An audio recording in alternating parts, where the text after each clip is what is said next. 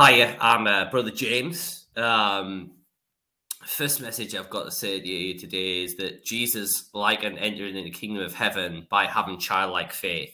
In essence, or even a little child can understand. So if a little child can understand, then I'm hoping a so-called theologian can understand as well. And if I give everybody this picture, imagine you own a car, you have a car, and that car has the words eternal life wrote on it. Okay. Now then, the difference between somebody who believes they have to work for their salvation, as opposed to somebody like myself and genuine saved people, would be that Jesus gives us this car, which is called eternal life, and we simply accept that. We take the keys and we drive it away, and that's it. Whether we drive that car into the ground or keep it absolutely mint spotless, perfect for the rest of our days, that's our car. We can't ever lose it. Jesus has promised it. We can never lose it, because unless the word eternal has been redefined that I'm not aware of, that's ours to keep forever.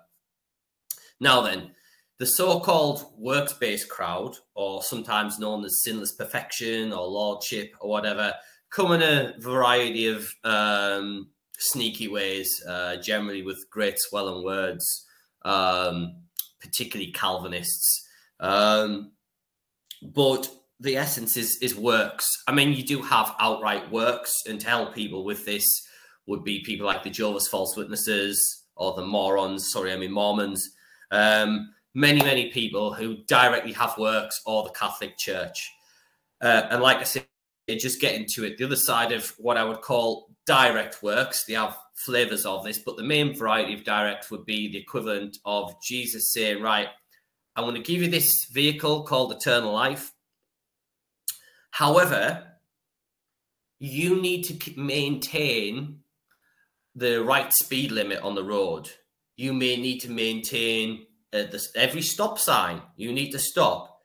You need to fill out your MOT certificate. And for anybody who's in America, that's like our driver's record kind of thing. You need to do all these things. Now, what happens if we forget to do our paperwork one day? What happens if we forget to fill up the tank in the car or any of these things? Does Jesus suddenly turn up in the P and go, hey, sorry, do you know you haven't worked hard enough? You haven't cleaned the car hard enough or whatever? I mean, if you think about what I'm saying there, Jesus actually said, clean the inside of the cup first rather than the outside. And what he was meaning by that was you need to be saved first before you can start working on anything else. And particularly in my background of growing up in what I would term the charismaniac church, or also known as the charismatic church, it's purely 99% theatre, very light 15-20 minute sermonettes, pure emotionalism, the don't judge crowd. I like to say to them, people like that now, did you make a judgment on whether you had toast or cereal this morning? So non-committal people who don't even know that they're even writing the right Bible. Now, I'm not saying every single person there for a second is a bad person, somewhat within reason, or they're unsaved, because I believe a lot of people go to these places. But certainly in terms of a eschatological timeline where we are now, obviously the Bible clearly says that times are going to get darker rather than lighter, and the word, may eventually become illegal one day. In all of its varieties of that. So the emphasis is, like with the worldwide communist takeover that we're currently seeing at the moment, is dumbed down so much that you get a medal for the color of your skin. You get a medal for coming in last place. And this is just simply not God's way. So as we see that replicated with false Bible versions, particularly the biggest selling book in the world, which is the NIV, or what us saved people would call the non-inspired version. Most people don't know that is from documents such as the Sinaiticus B and so on and so on, the Codex Vaticanus and so on and so on. basically Catholic documents that were found in a bin. And so they're not getting the meat of the word.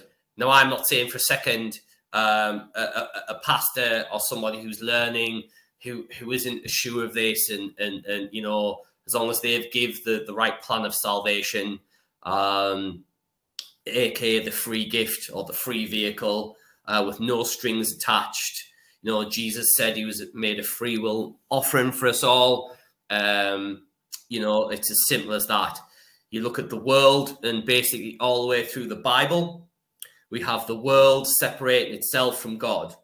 Now, this is expressly told in the beginning in the Tower of Babel. Because, you know, a lot of unlearned people think, well, that's just a nice story, but they have no understanding what that is. That's the first, I mean, there are instances before this, but I would say that's the first large-scale story. Yes, we could go to Cain and Abel, but I would say that this is quite literally where we are now in terms of Bible prophecy, the perfect replication or simulacrum, etc., of how man is trying to work his way to heaven by building his own tower in his own way.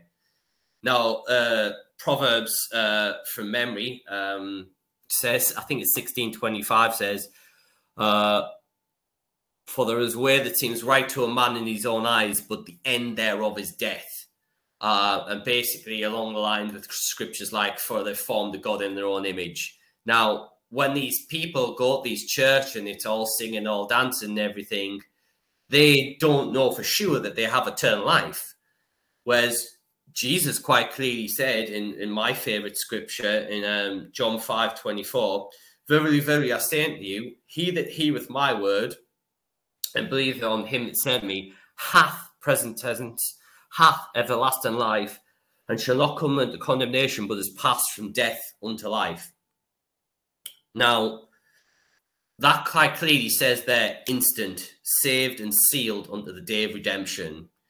But yet you'll hear these bozos and clowns, people like, oh, where am I thinking currently in the world where I'm located, in England at the moment, because I travel around, obviously.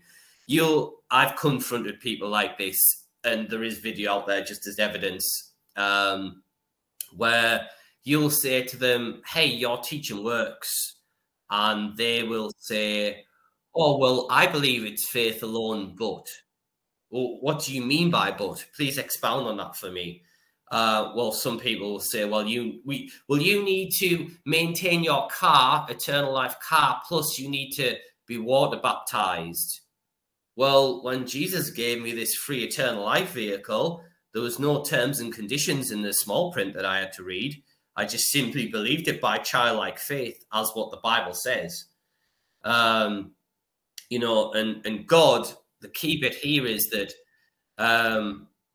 when one of the disciples said, Lord, are there few that be saved? We can come back to another verse in Matthew 7:21, which is one of the most quoted verses I have when I deal with quote unquote Christians who are teaching what we would call Lordship salvation, which is the other blend, or one of the many blends of works. And this is even more sneakier to the point of view where they say, hey, we believe it's by faith alone. There's no works required. However, if you truly are saved, just like the devil in the beginning, did God really say, if you truly are saved, then you will keep your car perfectly spotless and clean, and there won't be no defects in it. So, okay, so let's just say that we have a drunk driver, or somebody who can't stop drinking, and they believe on the Lord Jesus Christ, but yet the next day they fully understood the gospel, should I say, the present day, they fully understood the gospel, they got saved, they said in the heart, you know, confession is made unto salvation. That doesn't necessarily mean oratory, because man first believed in the heart unto righteousness, because there are a blend of people out there who teach that you need a verbal confession, which is ridiculous. Now, getting back to the point, let's just say that drunk the next day, he after he's you know, he's been saved, he, for whatever reason, like the Bible says, the spirit is willing but the flesh is weak. The next day, he starts drinking again, and he crashes his lovely eternal life car, writes it off in a boozed state. Now, he believed on the Lord Jesus Christ, and God said, no man can take them away or pluck them out of my hand. You know, you are sealed and saved on the day of redemption. So the second he believed, he was sealed and saved. Now, most Christians think unless you live a perfect life or you keep up with works, that man, God's lying. Well, the Bible says, who is the Antichrist but makes God a liar? So all these people simply fall in two categories. And chief notably in this day and age, we have somebody called Ray Comfort, or Ray Discomfort, as I call him. Because he'll, like a true politician, out of one side of his mouth say, hey, when are you going to turn from your sins? Sorry about the accent, I'm really bad at them. And he'll also say, you need to believe on the Lord Jesus Christ, but you also need to turn from your sins. Now, if I just get my Bible up in here, just so I'm not making this, and I'll read this verbatim. And this is what it says, and anybody watching this can read along on their King James only Bible, because if you don't have a King James, sorry to break it to you, but you don't have a correct Bible. We can get to that in another episode. But to him that worketh not, did everybody catch that? But to him that worketh not, but believeth on him that justifieth the ungodly, his faith, get that word, his faith is counted unto righteousness. So I have faith in Jesus when I accepted that free gift. Clearly, all these other people either don't have faith or they're lying. So the Bible says that false prophets teach for filthy lucre's sake, which to anybody who doesn't know what that means for money. Now, or for some form of power or fame or whatever. Now, the Bible says, what profit a man if he gains the whole world but loses his own soul? Now then, I can honestly say here, I'm a sinner just like everybody else. Thank God the Lord Jesus Christ saved me, and I believed in that free gift. I took that free gift, but I still sin every day, and that's called daily sanctification. I don't need to improve my behavior every day to work my way to heaven. I'm sealed and saved. Now, there's another scripture then in Galatians 2:16, which says, knowing that a man is not justified by the works of the law, but by the faith of Jesus Christ. I don't need to read the rest of the verse. Let me just read that first bit again. Knowing that a man is not justified by the works of the law, but by the faith of Jesus Christ. So if any moron, idiot, or the unlearned people, or people who've just come to Christianity, which again, there's some little portion of forgiveness in there in the sense that they're learning or they've been told by a false preacher. We as humans can have that little bit of grace more. However, if you stick to that, God says all the way from the Old Testament to the New Testament, I am not a respecter of persons. He's not going to respect that. And you will immediately fall back in that category of Matthew 7:21. Because I didn't touch on the full context of that, in the sense of that is wrote of when somebody dies and meets God. And it's in the context of all these false converts. And I want to read that out now. It says, so imagine somebody's crashed the car and died, and they're the camp who believe in works salvation or some form of works because they've been maintaining that car. And this is what God says to them. Not everyone that saith unto me, Lord, Lord. So they're calling him Lord, right? Not everyone that saith unto me, Lord, Lord, shall enter the kingdom of heaven. Wow, that's a shocker for a lot of people who are going to be hearing this for the first time. But he that doeth the will of my Father which is in heaven. Well, what's the will? Well, that's believing on Christ, quite simply, with childlike faith. Many will say to him that day, Lord, Lord, have we not prophesied in that name? And in thy name cast out many devils. You think of the charismatic church and all of these places. All the people are going to say, well, I ran a soup kitchen, Lord. Yes, but did you have childlike faith? You see? And then I will profess unto them, here's the key bit. Then I will profess unto them, I never knew you, depart from me, ye that work iniquity. Get that word there, ye that work iniquity. You're working iniquity. you know, and this is often the this is often coming from a lot of people who say the works-based people who will say, if everybody's ever heard this term, which I'm sure you will have, I'm probably even pretty much sure that most of your pastors that'll be hearing this will say this term, you need to repent of your sins to be saved. Well, firstly, I've yet to see anywhere in the King James Bible, which I know pretty well, where it says I need to do any of that to be saved, because I'm believing by childlike faith. And I put this to anybody who wants to go and look at their Bible now. You know, the word repent is mentioned over 130 times. And quite simply, in the Greek, metanoia just simply means to change your mind, to turn from one thing to another. Repente in Spanish just means I was going in this direction and then I turned that way. I didn't magically become sinless along the way. and just so to qualify this point, which I say to a lot of these works salvation crowd, could you tell me who the first person, if repent means to repent from sins, and we would both agree that obviously God's sinless, which is probably the only thing we're going to agree on, could you tell me who the first person, along with the person who repented most as an individual in the Bible, is? Could you tell me who that is?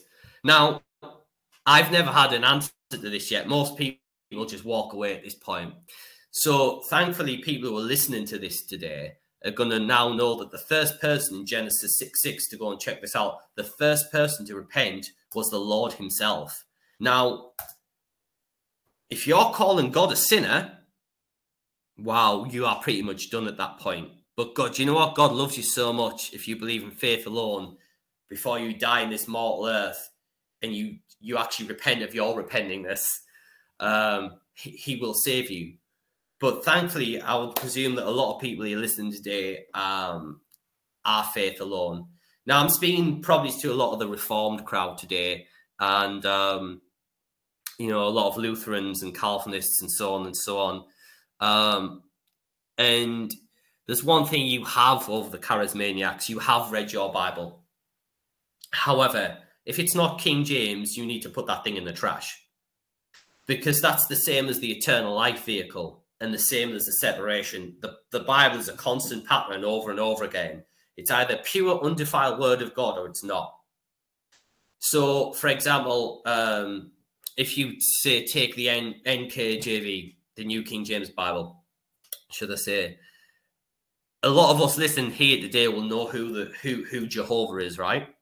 Well, if somebody reads that Bible for the first time, they're not going to know who Jehovah is. Do you know why? Because they completely extract that. Now, bearing in mind, in the King James Bible, the last thing God said to us was, don't even think about changing one jot or tittle in here, or every plague in this book shall be added unto you. You know, and so people who've wrote their own Bible, such as Joseph Smith, you know, whether it's Islam, whether it's Charles Taze Russell of the Jehovah's False Witnesses, they're done at this point. God says that there's somewhere called outer darkness for the false prophet. I believe it's in Matthew 22:13. And basically, that is telling you that there's not just hell for unbelievers, but this is why it's so serious about this works thing versus the grace thing. Because I believe Jesus when he said it was a free will offering, you know. And if you think about this, people who go soul winning, because most people will not go soul winning. Now, I've been soul winning all around the world, and I say that to and any other experienced soul winner will tell you the same thing. Most people tend to think they're a pretty good person, so they're going to take the world's way, whether they quote unquote identify as a Christian or not. They're going to say, "Well, I'm a pretty good person," or whatever it is. And the Bible clearly says in Romans 3:23, which is the first part of the gospel, for all have sinned and all come short the glory of God. Ecclesiastes 7:20 says, there's no just man upon the earth that does good and sinneth not. Okay? So nobody's good. And for any Jews who may be listening, the Bible says you had an advantage, and that was at the time. But there's no difference between, as the Bible says now in the New Testament, well, it was always by faith alone. But just to emphasize the point, there's neither a difference between the Jew, Greek, Gentile. In other words, God's covering everybody. However, we have the works-based salvationists out there, not just the street screechers, as I call them, but we have a particular lot called the Hebrew roots, who believe they're from a certain tribe. Now, I have some very good black friends who will back up everything I will say here, because a lot of these people tend to be black and tend to be saying, well, this is because of our tribe, which perfectly comes into the ridiculousness, reverse-engineered racism, if you believe in that word, of course. Because the last time I checked from the whole of the Bible, 1% of people's not liked another, but we've put a modern word on that spin. But yeah, a lot of these people say, well, we want to cling to the Old Testament law, the law of Moses. Well, that was for a statute to that generation, and that was for a statute. And Jesus said, all things have been done away with me in Christ. That's why Christ was crucified. He says we have a new and better way. We have a new and better testament. So why in the world would people want to be under bondage, what Jesus himself said, I've set you free from? Because the Bible says the law worketh wrath. So if you try and keep the whole law, as the Apostle Paul said, if you offend in just one point of the law, then you might as well have broken all of the law. And then, unbelievably, you will get people out there who'll say, well, I've never broken the law. I have turned from all my sins. And I'll say, well, okay, do you know the Bible says that you have secret sins? Could you tell, and I need an answer to this because nobody's ever been able to answer this one. Could you tell me how you've turned from or repented from all of your secret sins? So these people really ultimately fall down to it's a God they've formed in their own image. You know, as it says, you know, the end thereof is death, because they've made their own God up. And here's a scripture I quote a lot of the time as well, and I'll read it out for you now. It says in Ephesians 2:8-9, sorry. For by grace are ye saved through faith, and here's the key bit, and not of yourselves, it is the gift of God. So let's think about what I've said today and quarterback this and truncate this. You think about that free gift, that free vehicle called eternal life, what Jesus has given you.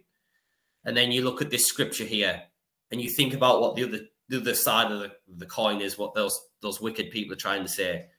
And then we'll compare scripture here. For by grace are you saved through faith. So that's free there. And not of yourselves. So I'm not maintaining my salvation. I'm not maintaining I have to check in with the government. I'm not maintaining I have to check in with the New World Order. Okay? It is the gift of God, not of works, lest any man should boast. It is, did you hear that? It is the gift of God. Here's your free car. Do what you want with it.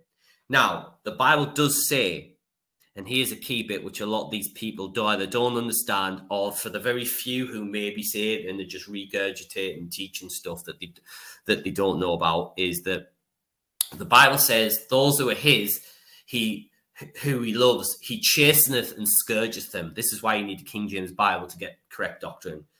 Now, so that's saying that God's already instituted laws that, you know, that if I say go out and murder somebody, I'll get put to prison. Now, however, a little caveat to that would be in the end times, and we don't have legit government now. We have corporate enterprises that rule the world. God's still essentially, that's null and void in my opinion at this point. However, God's still gonna, God's not to be mocked. He knows if I go out and murder somebody, I'm not going to be go unpunished as a believer, right? So, and God's a right and fair judge. He knows if somebody tried to break in my house and I killed them, say, because I was defending my house, that's a legitimate lawful thing. You know, I'm sure these liberal communists, as the Bible says, are looking to change laws, which the scripture off the top of my head I forgot. I think it's, yeah, there's an application, there's others in there, but there's an application you can take from Daniel 7:25. And and this is speaking in the application I'm going to use here is in the Antichrist spirit, shall we say, which says, and he shall speak great words against the Most High, you know, talking about the end times as well, and he shall wear out the saints of the Most High. And here's the key bit, and think to change times and laws. Now, there are some people out there who think this is meaning like astrophysics and the devil can somehow change metals and things. No, what he's talking about there is like where God says, like, yes, the Levitical law doesn't stand today, but as a schoolmaster it does. So, for example, if we take murder, we shouldn't murder somebody. Now, as certain states and those wicked people like Joe Biden and Justin Trudeau and a lot of these people in the world at the moment, they're looking to change laws and let the criminals off that we're seeing, okay? And this is one of the many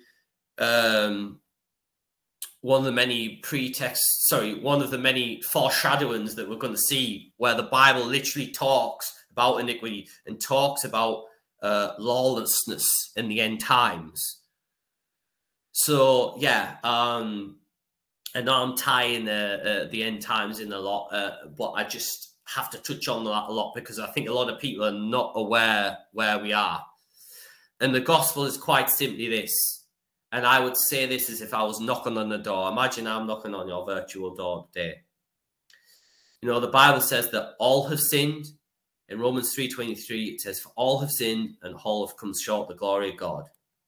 Romans 6:23, for the wages of sin is death. Now, like the Bible says, if you offend one time, you've broken the whole law. So you are a debtor to the law. Now, thank God Jesus paid that price. He was the propitiation made for us, okay? Jesus died and paid the cross. Jesus died on the cross and paid our sins for us. Now, in order for us to get that free vehicle of eternal life, all we simply need to do, just like the thief on the cross, and I use this analogy all the time, the world rejected him, but the thief on the cross said to him, good master, what do I have to do to inherit eternal life? And he said, today you'll be with me in paradise. And he simply believed him. Okay? What the work salvation crowd want to do is go, hang on, Jesus. And I'm putting myself in the place, they're putting themselves in the place of the thief on the cross. Hang on, Jesus. I'm going to believe you, but let me just go home, write everybody a sorry letter, open lots of doors for old ladies, delete all my porn and my search history, pour all my alcohol and drugs down the sink, go and high-five everybody that I know, tell them I'm sorry, then get back up on the cross and go, right, me and you, we're ready now. Like, no, it's either by Jesus alone in him, because he's the only person that has power to forgive sins, not you, not yourself, Ray Discomfort, okay? It's by Jesus, by faith alone. There's a couple of other scriptures I like to say, and this is particularly one we see with the modern day church, not just applying to Ray Discomfort and Sonny Shocker from Manchester and many others, Todd Frail, Kenneth Copeland, Benny Hinn, many, many more. This is 2 Corinthians 11, 4, I think it is. For if he that cometh preacheth another Jesus, let me read that bit again. For if he that cometh preacheth another Jesus, and in there you can just insert Jehovah's Witness, all the ones we would think to know, but you would also insert Martin Luther, John Calvin, which, by the way, if there's any Calvinists listening, I can't remember if it's Michael Servetus or Stephen Servetus. I'd need to research that, but he was one of, I believe, many men he had put to death because he couldn't handle the truth. Anyway, yeah, let's get back to that scripture. Yeah, so this is 2 Corinthians 11. I think it's 11:3, but we'll double check that and we'll put it on here. For if he that cometh preacheth another Jesus, whom we have not preached, or if you receive another spirit which you have not received, and he's to keep it, or another gospel which you have not stood, you might bear well with him. So let's go back to the start of that verse, another Jesus. Well, quite literally, we see that evidentiary purposes we can gain through experiential knowledge in the form of let's say you stop a Mormon in the street, and notice how when they see you as a saved Christian, they gently put their hand over the front cover of their book, which quite literally says another gospel. That's what that scripture just said. You know, the Mormons believe in multiple gods, whereas the book of Isaiah says there were no gods formed before me, and there shall be none formed after me. So who are these gods, or this angel Moroni? You know, Jesus said, for many false prophets have gone into the world.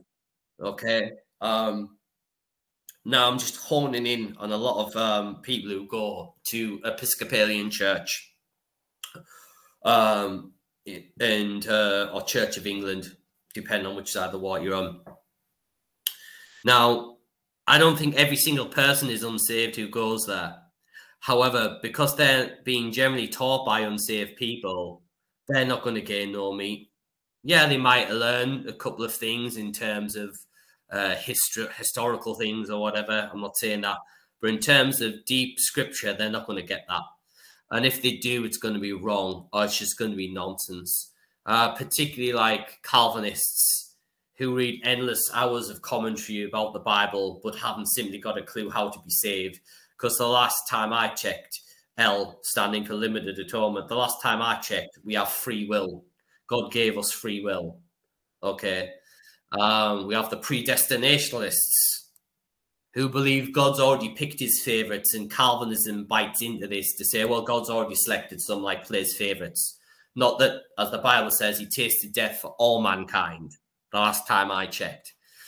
So yeah, so many topics to cover, but just to circle the point and bring it back together, that if you ever hear this term, repent your sins, you can take it to the bank that that teacher's either unsaved, on his way to hell, or at the very least, he is just misguided. And God hasn't given up on him yet, because there is a reprobate doctrine out there. Now, this is falsely deemed as maybe an Andersonite view, although I believe Pastor Anderson is saved and teaches some very good doctrine. However, he's quite simply wrong about that, because the last time I checked, Mark 3 says all sin. But there is a reprobate doctrine out there for sure. And the reprobate doctrine is this, and it's speaking on the spiritual application of those who quite simply, like all the way through the Bible, have either gone the wrong way by simply not believing on the Lord, or a reprobate mind of choosing the world, or quite simply of forming a God in their own image, or a perverted God, like a false God, like Allah or whatever it is. So quite simply, that's the case there. So yeah, and I'll say this to people as well, which you never hear out of these grievous wolves. Everything I've said today, I want people to check and fact check, not like the fake fact checkers and the fake disinformation that's going on in the world, this new world order takeover. I want you to check everything from the King James Bible, what I've said. And as a matter of course, if you're not using the King James Bible, whichever version you have, I would like you to compare both versions, because you're going to have a lot of scripture missing or changed. Okay?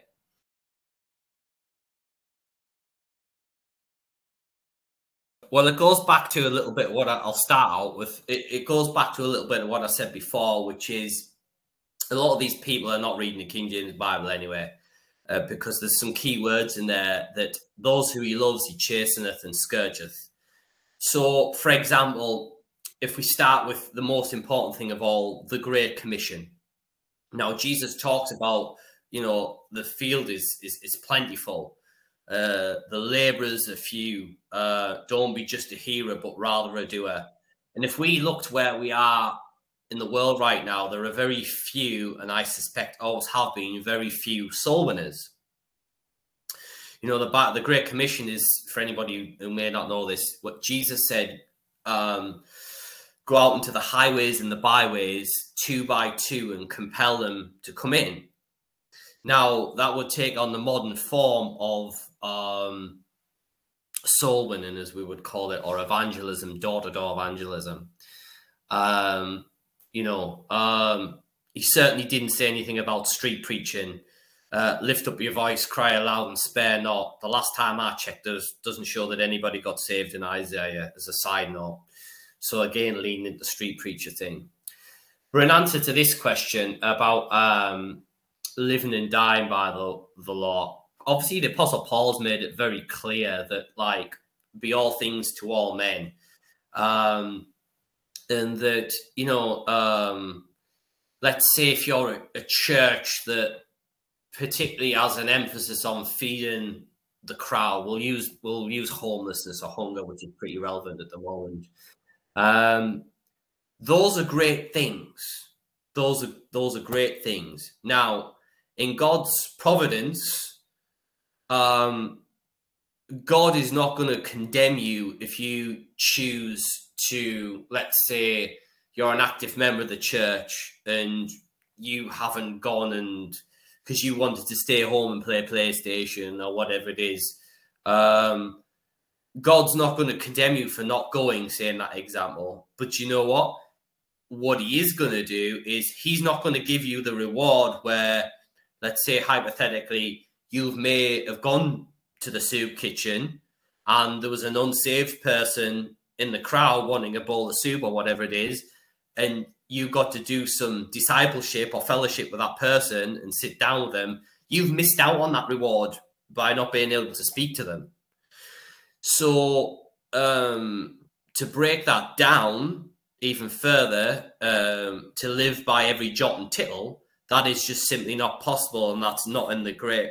That's why the Apostle Paul, who called himself the chief of sinners, I mean, this is the main apostle, called himself the chief of sinners, said he was a slave to sin, who wrote 2/3 of the New Testament under the inspiration of Scripture, under the inspiration of God, sorry. Like, so if that man tells me he's the chiefest sinner, you wicked fool in 2023 who are telling me that you can keep the whole law, like, this is ridiculous. People need to grow up. As the Bible says, don't be tossed to and fro with every wind of doctrine like little children. You need to read what the Bible says and get on to some sound teaching. The Bible says no man may teach you. Now, the reason why I said that is because where we are today, there are very few churches in the whole world. And let me dispel one myth right now. There's no such thing as the perfect church. Now, the fundamentals any saved Christian will have right. However, we get things wrong, and I'll start with myself. And what I will say is, I'll give you a little bit of testimony here. I was brought up in the charismaniac church, or what some people call the name it and claim it crowd. And then I also grew up in the black church as well, and met many wonderful people. But unfortunately, most of those people are believing in a form of direct works, or more generally, or mainly, should I say, lordship salvation, as it's termed. And there'll be links in this description below to show you what that is and the heresy of that. And what I see is that, like again, just to finish it off with this scripture, like what Paul said, if you offend in one point of the law, you failed. Because in essence, like this, what we talked about, when you meet God on your deathbed, you will have to say to him, Jesus has done the works for me. We just have to receive this. We received the free gift. We received the vehicle. Yet you're going to have to tell him, hey, well, I was a good person. I did this and I don't deserve this. And then he's going to remind you of all the things that you did that you thought you've made up for. Like, I've probably forgot stuff already today. I've tried not to sin today, but you know what? While I'm in this mortal coil, I've probably sinned at least one occasion today. I can guarantee that for a fact. We don't celebrate sin. But unfortunately, we are sinners by nature. The Bible says man loves darkness rather than light. We are naturally diverted in this flesh. And until we're in a glorified state someday, when there's going to be new heavens and earth, and what form that body looks like, where we are going to always sin till then. And that's just simply how it is, to answer that point.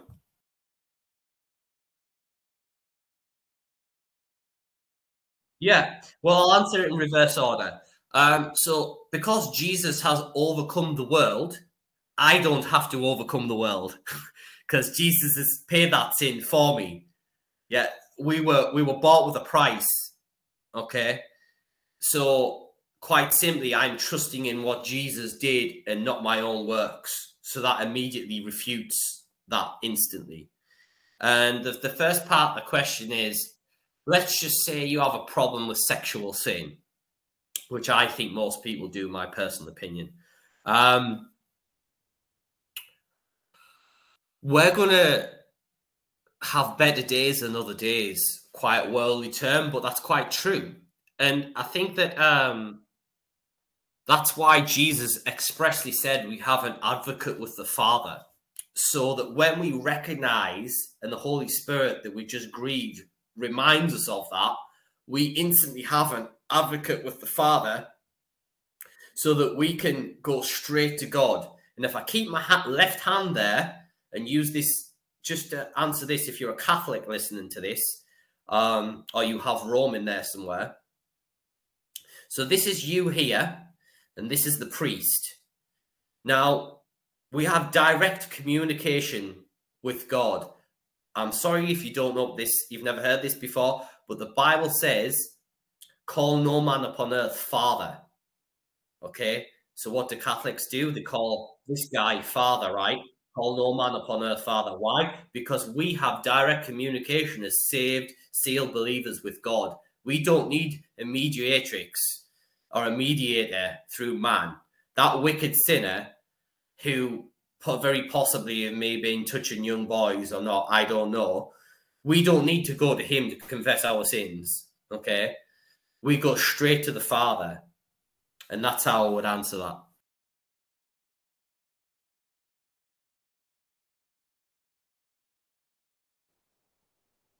Okay, well, I've got one out there for some of my flat Earth friends who'll be listening to this. And I'm going to answer this probably in the way you may have not have expected, but it will suffice. So Jesus says, when you've believed on him, he essentially says this, and he actually uses these key words. He says, I've separated your sins as far as from the east to the west. Now, if we keep going in those directions, they will always, they're never going to come together. They are always going away. Now, for the flat earth crowd, this is not flat below here. I'm just joking, of course. I have some wonderful friends who believe in that. Saved guys, but, you know, that's for another day. Anyway, but yes, so when Jesus, so if you don't believe that, you're essentially saying that Jesus is lying if he hasn't separated your sins. Because quite simply, if one person goes east, your sins go east, and you go west with Jesus. We'll use that example. You've drove west in your eternal life. Jesus has took your sins. Like, they are not remembered. The Bible says no sins. It says when we get to heaven, all sins are gone. Every tear from every eye shall be wiped away. I'm paraphrasing there, of course. But what I'm trying to get at is maybe people are a little bit unlearned here. And like, look, no matter how much I know, how anybody else knows, I might as well be a complete novice to some people out there. There are lots and lots of people who know the Bible better than I do. And I think that's, even though I've gone through the King James Bible multiple times, no matter who you are, even if you're the person on earth who's read it 300 times, you need to keep learning. Now, here's an example, which you haven't asked this question, but I'm going to add to this, where somebody like a sneaky Calvinist or somebody who thinks with the works of the law would think, they would say how people take scriptures out of context. They will say something like, well, forever learning and never come to the knowledge of the truth of what I've just said. No, Jesus said we should meditate daily and nightly on the word. So are you calling Jesus a liar? This is why we have to compare scripture with scripture. What Jesus was talking about there was all of these people who go to a false version of Christianity and they're constantly learning, or even in the world where they believe in, I was literally talking about this the other day. I think it's Fiona Broom who created it at the Dragon Con Comic Con event. What the woman who invented the Mandela effect. right? Okay. That's just men coming up with devious and cleverly veiled fables. Okay. False religions. Like, you either stand on the word of God or you don't. So this is why Jesus takes, before any murder or any sin that's ever been committed on earth, this is why he said that anybody who changes my word, and by the way, for anybody who pauses that, I'm not doing the 6. I just kind of deviate to do that, gravitate to do that, should I say. Anybody who changes my word, I'm going to put you into outer darkness. Now, the Bible doesn't give a full explanation to what that is, but obviously it's a special punishment for the false prophet. Because if Jesus says we have power and death in the tongue, he didn't just say we have power in the tongue to get people saved. He said we have power and death in the tongue, right? Because he knows that most, like he said, most are a false prophet. Most are false prophets. Many shall come in my name, most in the modern vernacular, because they all want to have some part and pride of doing it themselves. And that's quite simply the difference between somebody who wants to work the way to heaven and climb that Tower of Babel, or the person who just simply believes on what Jesus asked them to do by believing on that he was the Son of God, that he's going to pay for your sins, past, present, future. You believe in your heart, ideally confess with your mouth. And that's the simple gospel.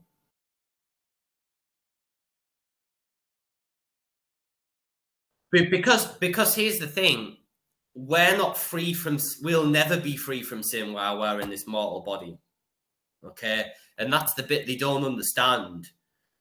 Like, if we've been convicted by the Spirit, then, and we've done something wrong, we know as a believer, hey, I shouldn't do that. And do you know what? Any rewards that may have been stored up, they may well be taken away. God may lay a coal on my head for doing whatever thing I've done wrong. There are punishments involved, and there always have been, and there always will be, till the end of time and time and times, of course. And then obviously we have the end of time then, obviously, right? And we're all in heaven in a glorified state. But till then, we should, we should try, the Bible says to be peaceable and amenable with all men. I'll go down this route. Like I mentioned something earlier about opening doors to people. I generally tend to open doors sometimes, but do I not open doors every time? You better believe I don't. Why? Because I'm late sometimes. Why? I might not like the look of that person. I'm a sinner, remember? I'm a filthy sinner, as described. And the people in Nineveh, the people who realized this in Nineveh, we'll use this example. They tried on their best day to do everything right and right every wrong. And God said to them, your works are like filthy rags before my sight. Why did he say that? Well, he said that because we're still in this mortal coil. And this mortal coil will always sin, whether that's an evil thought. The Bible says even the thought of foolishness is a sin. So if you think of like a dumb joke, that's a sinner. And people would say, whoa, God can send you to hell for that. Yes, you can, because you were already born into sin. Now, again, there's a separate doctrine from our Catholic people out there who think the doctrine of original sin stands. I am not responsible for Adam's sin, and he's not responsible for mine. Now, there's one little special thing here. I did mention the term Lordship Salvation. And speaking of people, catching people out. Now, I detest Lordship Salvation with a passion, just like how obviously God detests it and every other saved person out there when they realize what it is. Obviously, that doesn't apply if you already know what it is, of course. What I want to say is, and possibly I learned this once, and I remember a really good preacher who I know called Afshin Yakdin said this, and he said that in the beginning, when there was Adam and Eve, Lordship salvation did abound. And the reason why was because they didn't need a savior then. That was the original plan of earth to be like that. Yeah. And then sin ended the world. So guess what? Because sin's ended the world, we now need a savior because we can't save ourselves. Adam and Eve didn't need saving in that context.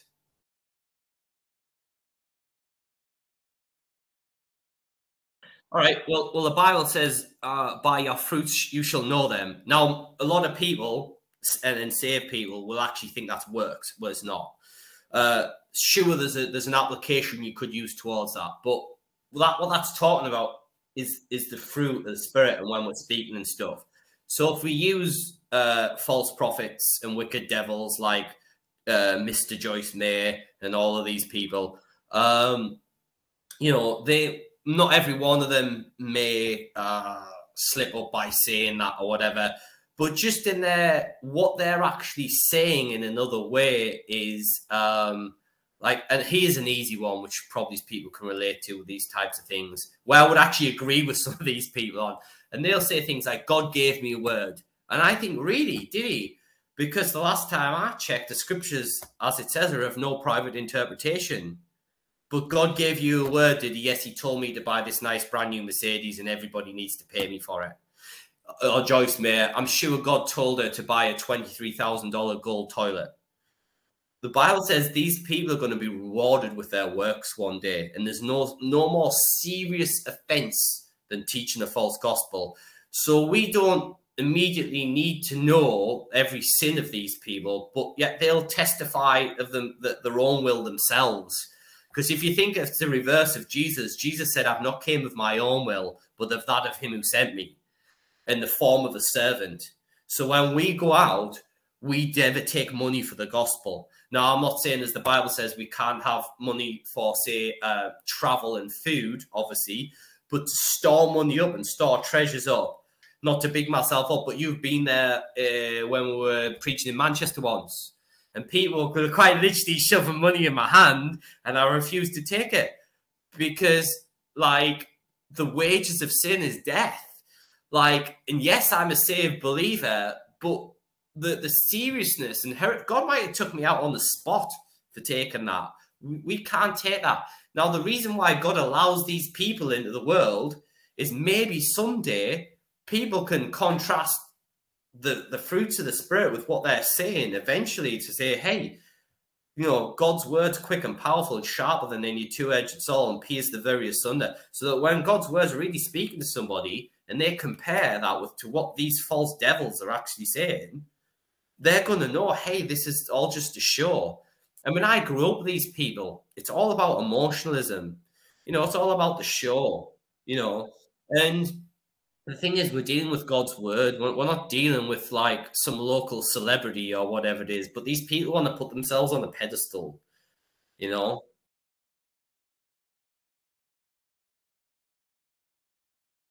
Yeah, I mean, the bringing forth works bit nicely ties in with something like, say, James 2, where we need to understand the context of that book, just like every false Jehovah's Witness will say, see, you need to have works, show me thy works. Yeah, the only problem is with that, though, you need to be saved to understand that, because an unsaved person can't understand the Bible, because you're bearing that witness now in the spirit of telling me. The context of James 2 is wrote for people who are actually saved, and for, say, like disciples and people senior in the church or whatever it is. Because really, if you know the Bible that well, and you need to know, you should be going soul winning and you should be doing it. Okay, you need to get your lazy carcass out there and be doing it, right? So that's an easy one for that one. And in terms of, I think you said about, I've come to not come for the righteous. It's around where, you know, Jesus come to sit with the sinners and the publicans and harlots, right?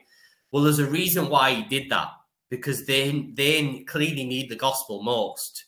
It's like, to give you this analogy, or this explanation would be like, you're more likely to get saved people in the poorer neighborhood than a rich one, because that's why, again, Jesus evidenced this, that for us, it's easier for a man to get saved, and I'm butchering this, of course, I always forget this, but for a man to go through the eye of a camel to go through the eye of a needle than somebody to get saved, essentially. Because what he's saying there is people who've stored up their wealth what do they need Jesus for? You know, and even people who aren't wealthy, let's think of the false prophets who want to just show off or whatever reason they're preaching a false gospel, or are clearly, as the Bible says, which is the most worrying, actively working for Satan. You know, what do you need Jesus for? Because obviously you're working your own way there, and eventually they are going to, all roads lead back to Matthew 7:21, you know? So that would be my answer to that.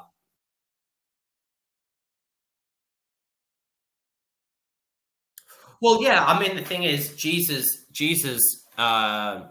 quite clearly explains in the gospel that sins have been paid for, past, present, and future. I mean, we as human beings can't fully understand that. A bit like, how would you say, like the Trinity? Like, say, for example, a Muslim would say, well, the word Trinity is not in the Bible. And I'd say, okay, well, the word paedophile is not in there. Okay, two can play at that game. But obviously, clearly, the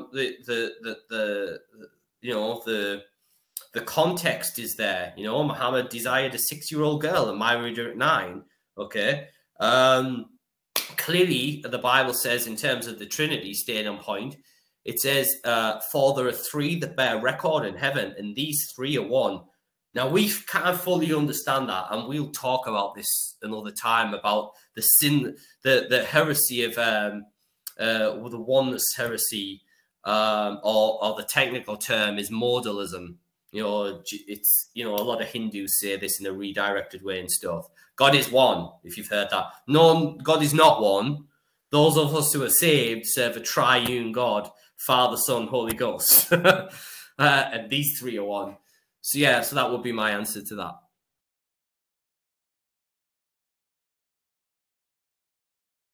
And again, and this is why God is not to be mocked, and God will just cut down any false nonsense. Because I would immediately say again, well, have you turned from all of your secret sins? Can you tell me what all your secret sins are? No, the ones you don't even know about, that you have fault in. And they're not going to be able to answer that. Yeah, exactly. And again, that answers itself, though, in the sense of, that's why a false, sneaky prophet will go, see, known sin. No, sin's still sin. It's still defined as a transgression of the law, whether it's known or unknown. You just want to word it that way, just like how piety, how Ray Discomfort will speak out of both sides of his mouth.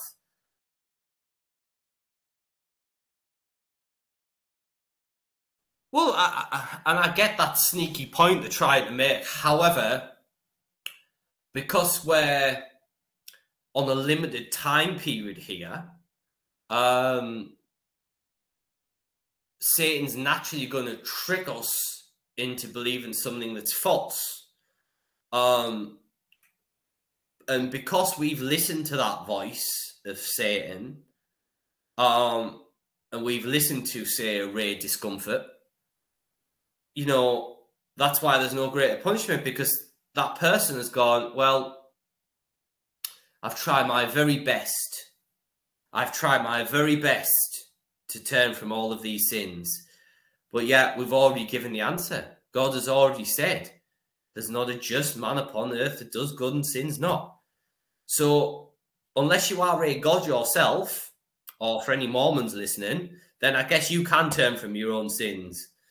You know, so there's no way around it. And these people need to get right with God.